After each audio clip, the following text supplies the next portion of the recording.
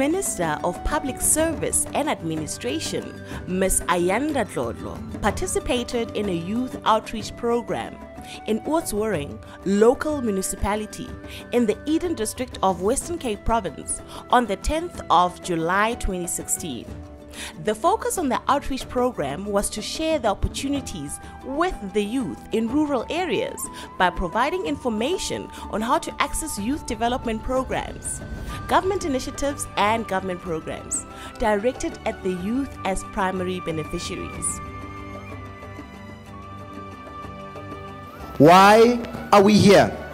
The minister said she will come to Oudtshoorn because there was a need. And the needs that were identified around Oudtshoorn were around skills development. So if you are somebody who really needs to be developed, we'll hear some good stories here today.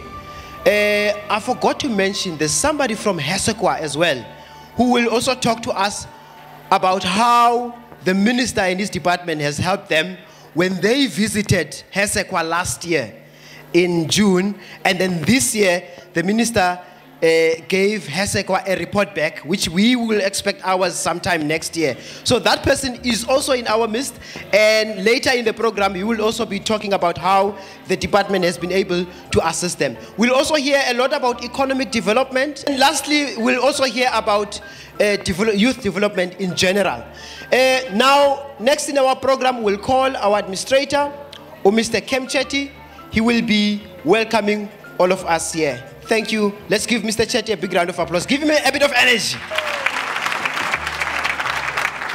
I think today we all know that Oudtshoorn has serious problems, and that's no secret.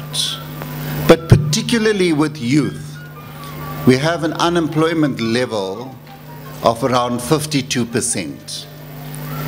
And that unemployment level, when we translate into numbers, the numbers are close to over 6,000 people, 6,200 people who are unemployed and who are youth.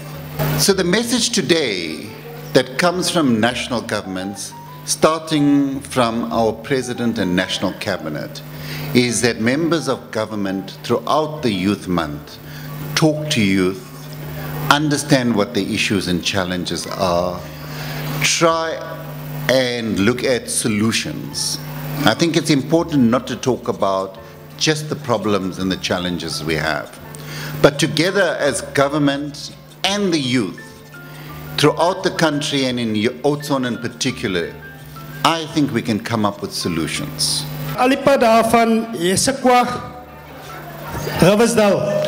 Ndisuka phaya na ke kula masipala wase Hesekwa ngapha ngase Riversdale. Eerstens wil ek die deputy minister dankie sê. Ndifuna ukuthi kusekela mphathiswa enkosi kakhulu. Dat sy so tyd terug, dit was gedurende April 2016.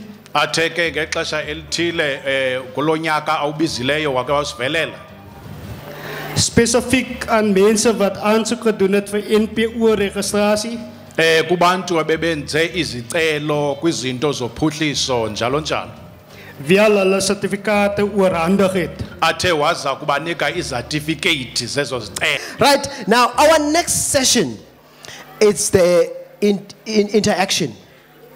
Now on my left hand side, I would like all the representatives of the different facets within the youth structure to stand up so that we see all of you. Let's see you. Those are the youths that are representing various sectors. You talk about business, health,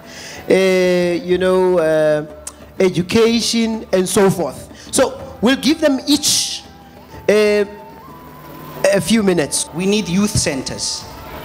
I'm not talking about any other youth structures that have been built already, but I'm talking about youth centers. The youth are tired. We are tired because we want to grow. Like they say, youth forward. We don't just want your money. We want you to say to us, take some of this unemployed youth, go put them at the electrical department, give them a stipend. Even if they just make copies, they are learning something.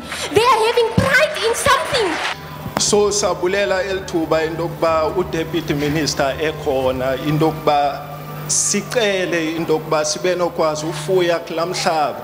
We are taking this opportunity and this pleasure of having our Deputy Minister in our midst so that she can facilitate our movement so that we can be able to do farming in that piece of land. And as you're aware, we've put people on suspension, we've started disciplinary process, there's even a move afoot for criminal charges against corruption and nepotism and a whole range of that. If you see problems as problems and not as opportunities, you will come here same time next year with no plan. And Nathaniel, you, sir, and you as well, will be forming something that speaks to youth in the farming community. And what I will do with that is make sure that the Department of Land Affairs is on board, the Department of Agriculture is on board, and so is the Department of Trade and Industry. When the roof leaks, you will want government to come and fix it. You want government to do everything for you? No. The opportunities are there. Let's work together. Thank you very much.